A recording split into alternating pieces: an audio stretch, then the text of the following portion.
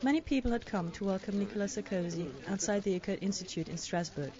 The French president made the most of his trip to Alsace by visiting IRCAD, one of the flagships of the Competitivity Pole Therapeutic Innovations, a briskly paced visit led by Professor Jacques Marescaux so as to dive the President Nicolas Sarkozy into the reality of the labs of the Research Institute. I think that this visit of the President Sarkozy some months after the election is for us a fantastic opportunity, because that is the signification that for the first time the government really wants to show how important it is to have a collaboration with private institutions, with big companies for research today. So it was a unique day. Surgeons, engineers and technicians of IRCAD presented the various projects under development at the Institute to President Sarkozy.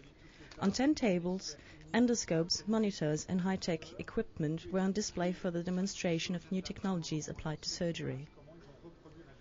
The President visibly loosened up when he met a robot remotely controlled from New York. Nicolas Sarkozy then got carried away by the explanations of the team of the Research Institute.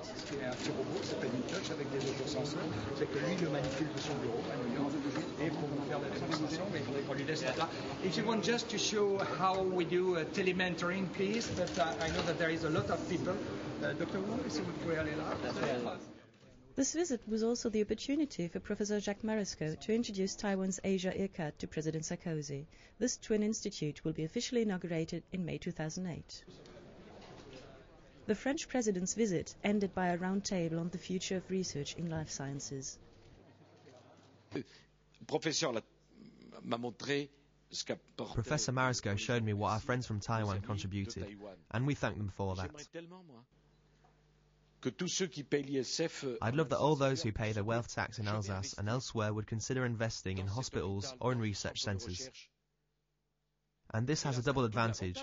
Firstly, this is money and means for you, and secondly, it creates generations of shareholders and entrepreneurs. Encouraging entrepreneurs to invest in research and future technologies, these words are welcome at IRCAD.